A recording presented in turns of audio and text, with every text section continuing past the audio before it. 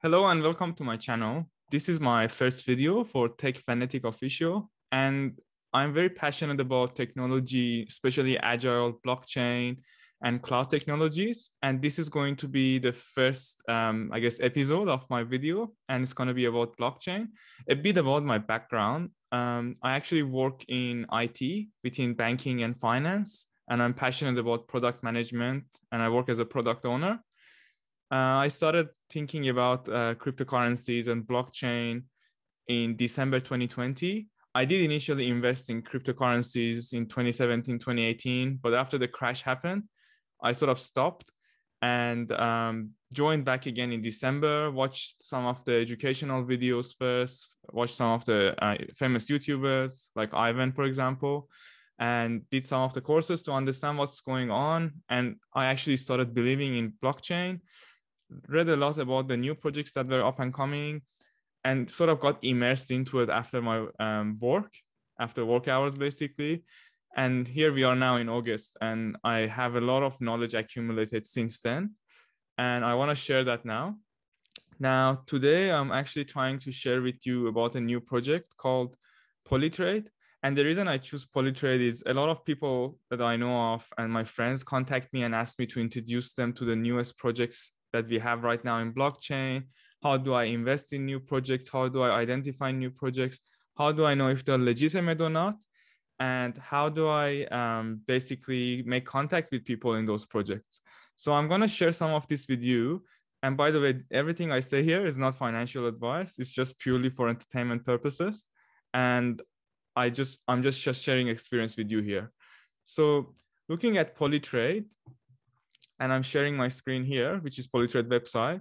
Basically, they're trying to revolutionize the trade financing industry by bringing centralized world and decentralized world together. So if you think about trade financing traditionally, a company wants to borrow money or lend money, and someone, imagine company A, they have $100,000 worth of invoice from another company, and they need the liquidity and cash very quickly.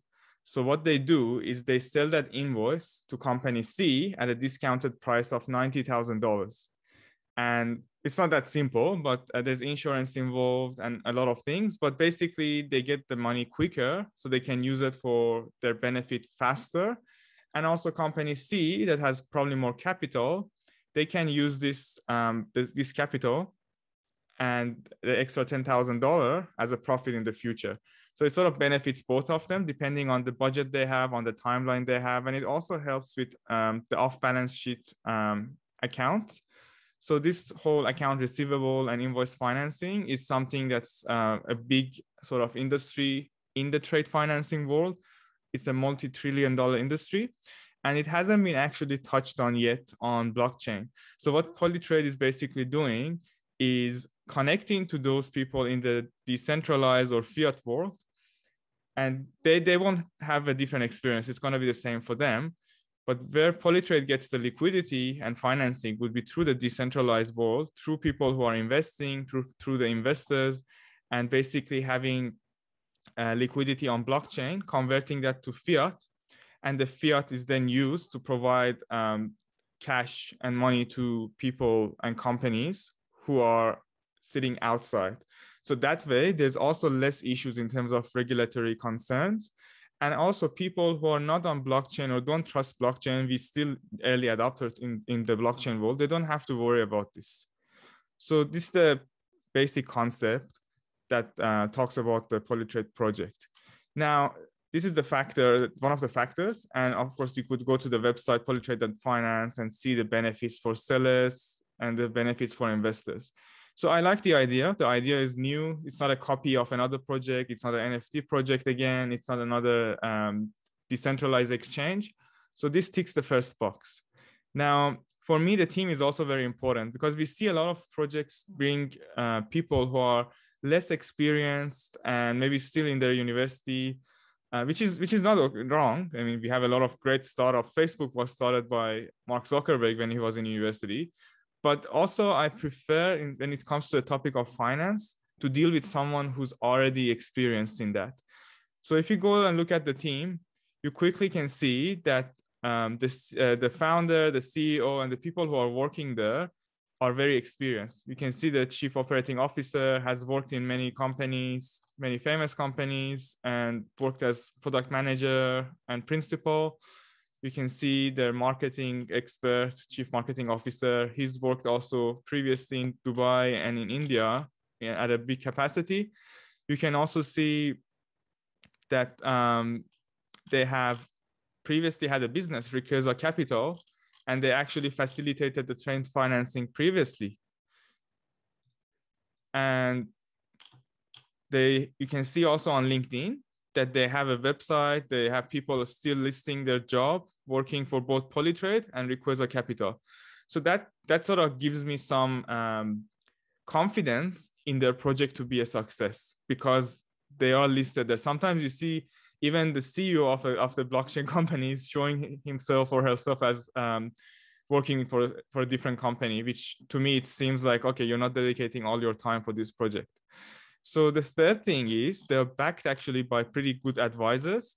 So you probably know Sandeep Nelwal. He's the CEO of Polygon and the founder of Polygon.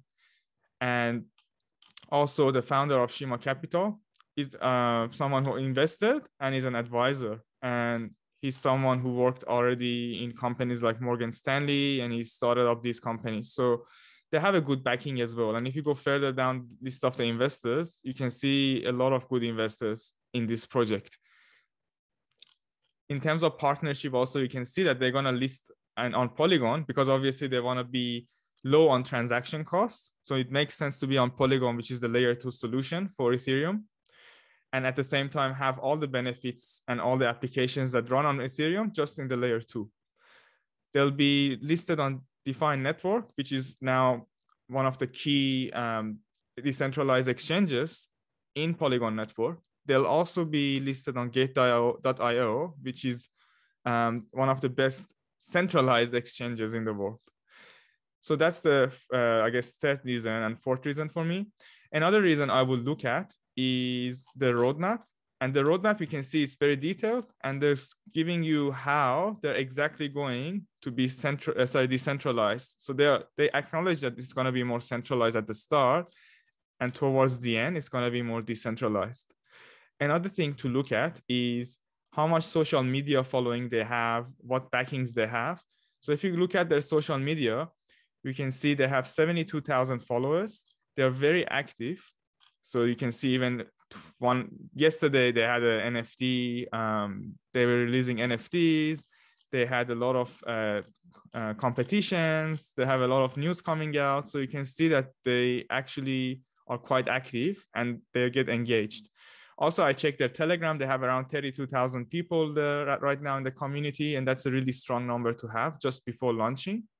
The next thing I will look at is the tokenomics of the project. And by the way, this is the Polytrade Finance on Telegram, 32,000 members, which is a very strong number.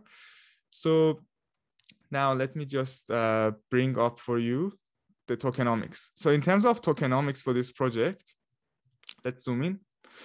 You can see that they have had 4 rounds of investment. So the first round was seed round, and then they had the private round, they had the strategic round, and they have the public sale. And you can see how the price is changing.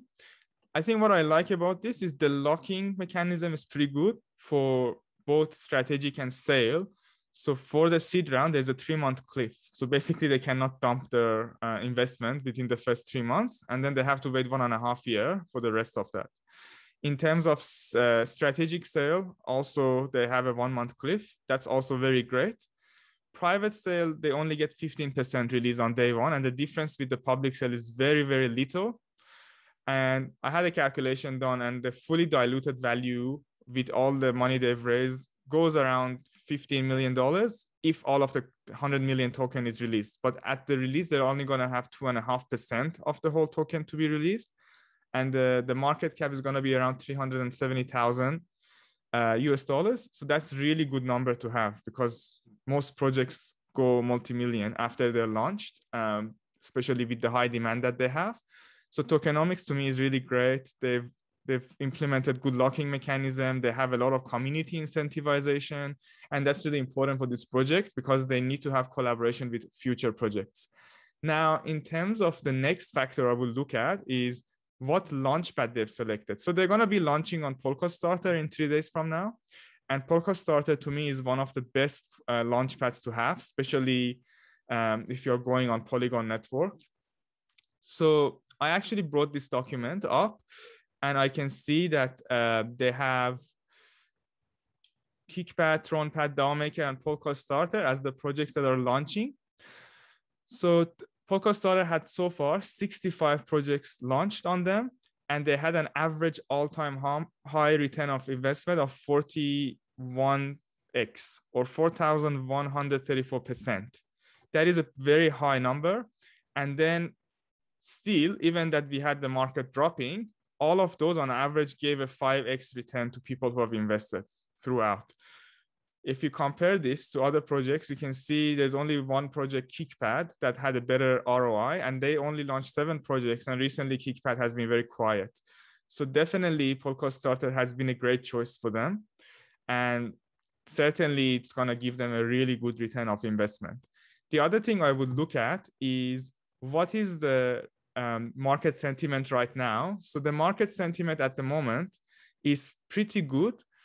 If you look at the CoinGecko, for example, you can see that now the market cap is in August and is back up to $2 trillion. And the projects are getting back up into the hype. So I think right now the sentiment is not as great as what it was in April and May, but it is now the second, I guess, sort of bull market to start soon, hopefully, because we had the EIP 1559 rolled out, Cardano smart contracts are rolling out, and also a lot of awesome NFT projects are being rolled out. So I think it's a great time for this project to launch. And I think because they were very conscious of having a successful launch, they postponed this by a month to make sure the market conditions are optimal. And that's a very good decision made by the project. So these are the factors I would look at for any new project that I'm investing in. And I think most of the boxes are being ticked by Polytrade Finance. If you want to invest in this project, of course, the whitelisting has finished for Polytrade, but in 3 days from now, they're going to be launched, and market cap is going to be quite small. And you can always wait a day or two after the project is launched to start investing, because I'm conscious that it's correct that sometimes the project is launching, but there might be some bots increasing the price or some people trying to make profit in the short term. So you could always check and see how it's going in one day. But remember, looking at the tokenomics and the goal of the project and the team behind it, in the long run, this is going to be a very great project. And I encourage you definitely to invest in it. So thank you for watching my first video. I hope you enjoyed it. And make sure you subscribe to my channel and watch my future videos. It might not be blockchain. Next time might be something else. Thank you again.